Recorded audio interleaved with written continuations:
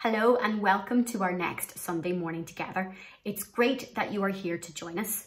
Today we are beginning our first story in the season of Advent, and this means it's 4 Sundays until Christmas.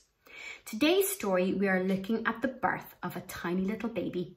Not Jesus, because that's on Christmas, but this is a very special little baby who will prepare the way for Jesus. It all began with a man called Zechariah and his wife Elizabeth. They were good people, careful to obey all of God's special laws, and God had always taken care of them. But there was one thing missing from their life. They didn't have any children. Zechariah and Elizabeth were old now, and they thought that they would never have a family. Zechariah was a priest. He worked in the temple in Jerusalem. The temple was the place where people went to worship God and to pray to him and to say sorry for all the things they'd done wrong. It was the job of the priests to take care of the temple and to help the people to do things God's way. Every morning and evening, one of the priests was chosen to go into the holy place, a special room in the temple that ordinary people were not allowed to enter.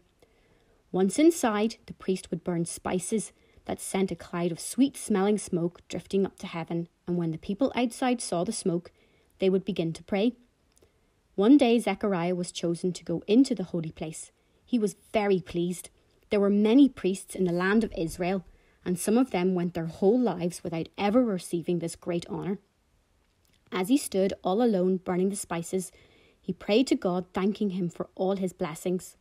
Suddenly the room was filled with light, and there, standing by the fire, was an angel.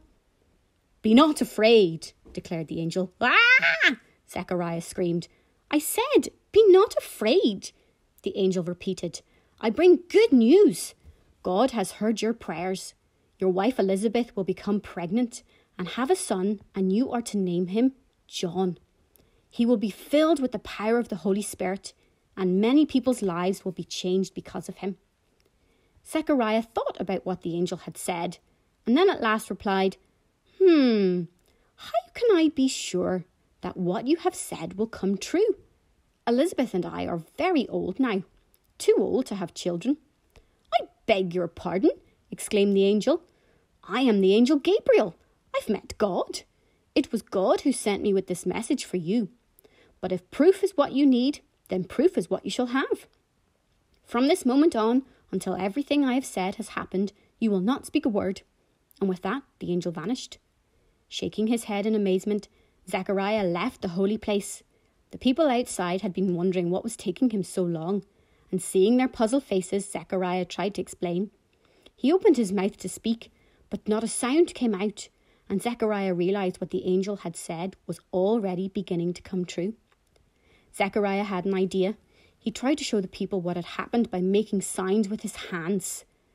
But Zechariah slapped himself on the forehead. It was no good. This wasn't going to work. So he gave up and went home.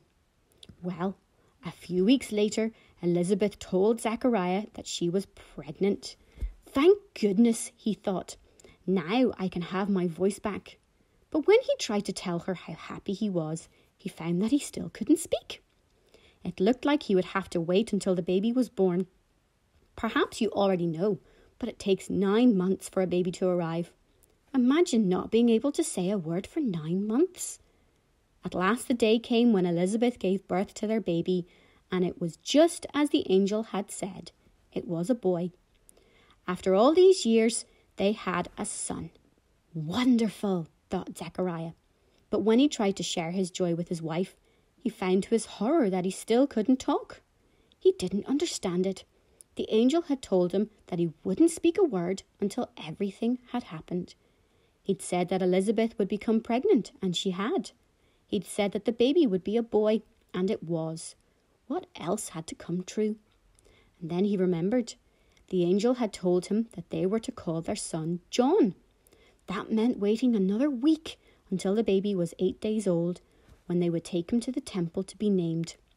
When the day came, Zechariah and Elizabeth and their family and friends gathered in the temple as the priest held up the baby for all to see and declared, "I name this baby Zechariah." "No," called out a voice, and everybody looked around. It was Elizabeth. "No," she insisted. He is to be called John. John? Asked the priest. Are you sure? He is your firstborn son. He should be named after his father. We'd better ask him what he thinks. Zechariah thought it was an excellent idea to call the baby John. Zechariah thought that if they didn't, he might never speak again. He jumped up and down and shook his head. He didn't want them to ignore Elizabeth. Oh dear, the priest sighed. He doesn't look very pleased. Don't worry, we won't call him John. Zechariah nodded furiously. He did want to call the baby John. You see, the priest smiled. He agrees with me. Zechariah was beginning to panic when a thought occurred to him. He pointed at himself and then pretended to write something in the air. To his enormous relief, the priest understood and sent someone to fetch a writing tablet. When it arrived, Zechariah grabbed it, wrote as fast as he could and held it up for everyone to see. His name is John, they all read together. And the moment they did, Zechariah felt like he was going to be sick.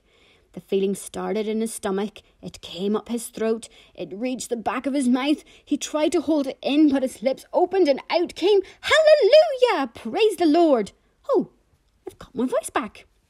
The news of what had happened spread throughout the land, and all the people wondered, what would this little boy grow up to be? One thing was certain, God was with him. As we continue to meet over the next few weeks, we're going to be exploring the rest of the Christmas story. You can follow along with us live on a Sunday morning if you want to get in contact with me, or you can join us afterwards on YouTube here. All of the worksheets are available in the Google Drive link below.